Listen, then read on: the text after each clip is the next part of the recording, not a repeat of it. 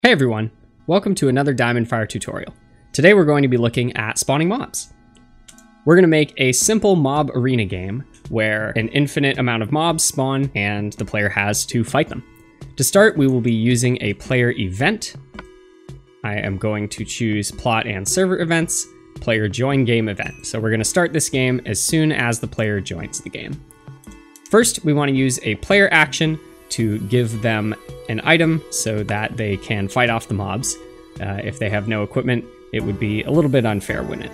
So we're going to go to give items, and we are going to give them, how about an iron sword? That seems fair. Now let's start spawning some mobs.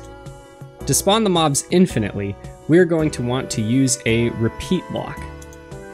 The repeat block can be found here, and it is used to repeat the code inside it.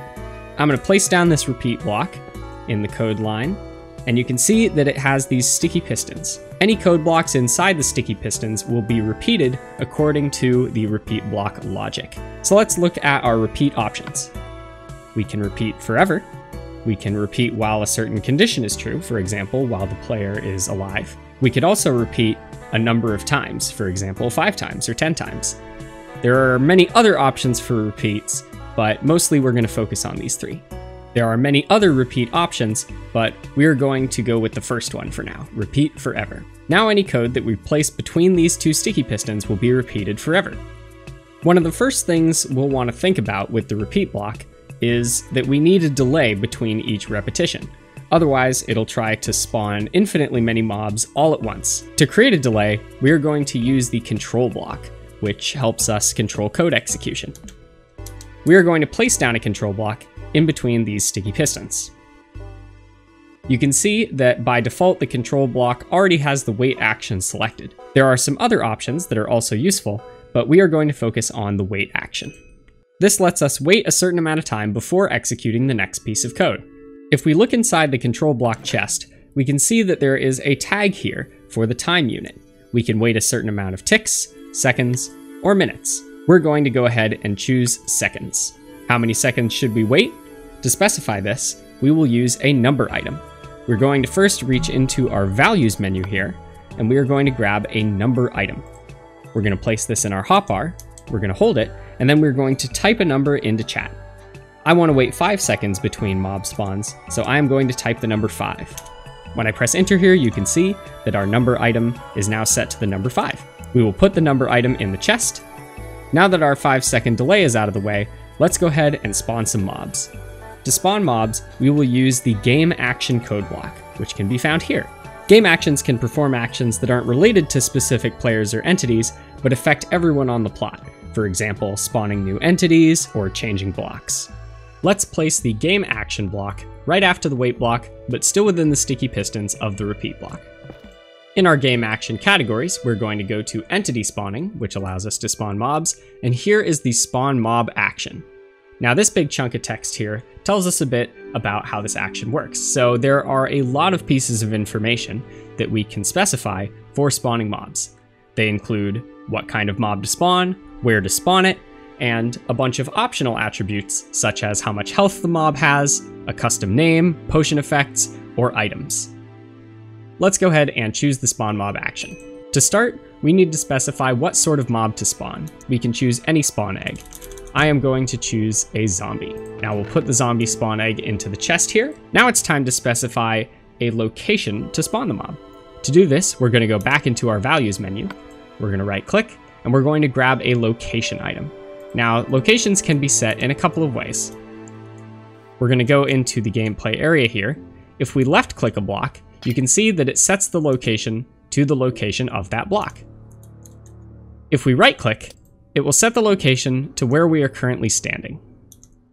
For spawning mobs, we'll want to go with the second option. Now we're going to put the location item into this chest. Now we will spawn a zombie at this location. Let's go ahead and test it out. You can see here that after 5 seconds, a zombie spawns. And after another 5 seconds, another zombie will spawn. Now that was a pretty solid basic game, but I don't really like that the zombies catch on fire. A way to prevent them from catching on fire is to give them helmets. If we go back to our spawn mob action, you can see that we can specify items for the mob's equipment. This includes what they're holding in their hands, as well as armor. There's a specific pattern for how we put the items in the chest to specify if they're holding an item or wearing it. So, to specify the helmet, that is going to be the second slot from the bottom left. So, let's go ahead and grab a helmet. I think we'll use an iron helmet here. And we're going to put the iron helmet in the second slot from the bottom left, just as I mentioned. In fact, let's go ahead and add some other armor as well. We'll give the zombies chainmail armor for the rest of their armor, and maybe we'll give them leather boots, because that sounds fun. We'll line up the armor like so. And now let's give the zombies something to hold in their hand. I don't want them to deal too much damage, so let's make it a wooden shovel. Now when we play our game, we see that our zombies will spawn with the gear that we have provided in the chest. Let's explore some of the other options when it comes to spawning mobs. We see here that we can specify a number for the amount of health that the zombies have, as well as a text for a custom name and potion effects to have them spawn with speed or strength or slowness or any of the other potion effects that exist in Minecraft. Let's start by giving them custom health. We're going to grab a number item from the values menu, just as we did before. Health numbers are equal to an amount of hearts times 2. So to give a zombie 5 hearts, we would use the number 10. 5 hearts is less than the default spawning health of a zombie, so this should make our game a little bit easier. We're going to go ahead and place this in the chest. Let's give our zombies a name. To keep things simple, I'm going to just name them Zombie, but I want Zombie to be in green. To specify the color green, we are going to type and A. If you want to learn more about color codes, you can check out the reference book here and look at color codes. And you can see that there are all of these codes for all sorts of colors and effects that you can add to text. Now let's set our text to zombie, but in green. You can see now that we have our text item all set up, and we'll put it in the chest. And now this will be the name of our zombies. Finally, let's bring in some potion effects. We're going to once again go back to our values menu, and we are going to grab a potion effect item. Now to set potion effects items, we're going to hold this, we're going to right click, and we are going to choose an effect. I want our zombies to be a little bit faster than normal, so I'm going to give them speed. We can see now that we have the speed potion effect, and by default the amplifier is speed 1 and the duration is infinite. Let's make it so that the zombies have a little bit more speed, but for a little bit less time. To set the amplifier, we just type a number, same as we did with the number item.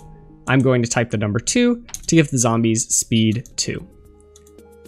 To set the duration, we're going to do something similar, but we're going to type a duration in digital clock format. So minutes, minutes, seconds, seconds, something like that. So we're going to type 1 minute and 30 seconds. And you can see now that our duration is 1 minute and 30 seconds on the speed 2 potion effect. Now let's put the potion effect into the chest. At long last, we have some cool and unique mobs in our game. Let's test it out. And here we go. We have a fast zombie named Zombie with 10 health. And you can see that it takes, with this armor, 3 hits to kill them. That's a little bit less than normal. Thanks for watching this DiamondFire tutorial.